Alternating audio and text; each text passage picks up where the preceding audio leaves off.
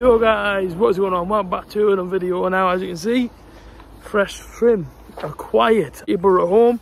I won't be in attendance for the match. It's not because I'm against Warnock or anything. It's purely because I'm at another event, which kind of clashes with the Borough match as well. So tomorrow night I'm actually going to go to the boxing up in Newcastle. It's a pretty big card, to be fair. Eubank Junior's on it, Huey Fury and a few others.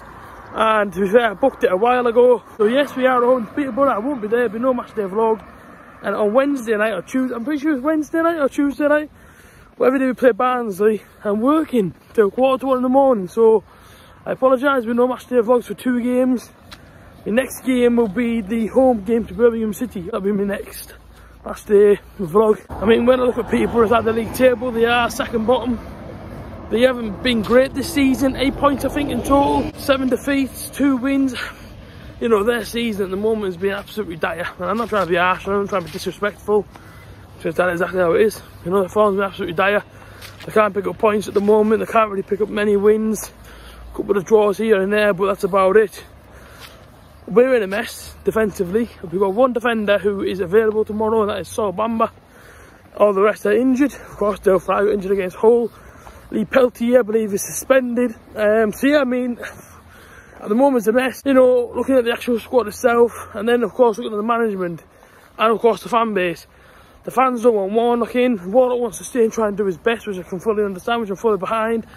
But you know, a certain section of the fans don't want Warnock in anymore. So I do fear, just like I did underneath Tony Pulis, that at times, if we concede first, it gets very, very toxic.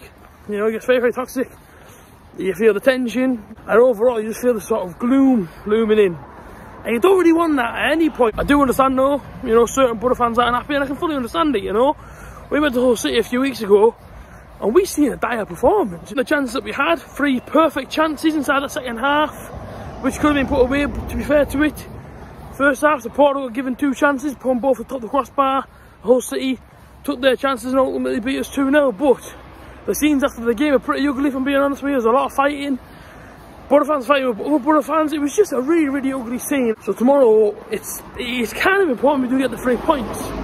Is it a must win? I feel like it is, in a lot of ways. I feel like if we lose, the fan base is going to turn on Warnock even more. And will Warnock's future be up in Middlesbrough anytime soon if we do get beat tomorrow? I don't want to say yes, but you just never know these things in football. So people are not in great form. We've got hardly any team playing. But listen, you know, we need a win. We need a win tomorrow. I'm going to go for a Borough 2-1 in the hope that we can get some goals and hope we can get 3 points. And hopefully try and start this morale and, you know, try and climb the table again. I'm going to keep it positive. Peterborough won't be no pushovers though, second bottom. And we're going to Derby a few weeks back. You know, they were obviously rock bottom. They could have beat us. So teams down the bottom end of the table, don't be surprised if they have to turn and give you a game, because Blackpool did the other week and they beat us. So I say, you know, it won't be an easy game at all, but 2-1 Borough. Hopefully get the 3 points and hopefully have a bit more positivity, you know, around the subject in Middlesbrough and of course around the Riverside Stadium. And I'll see you guys next time. Peace out.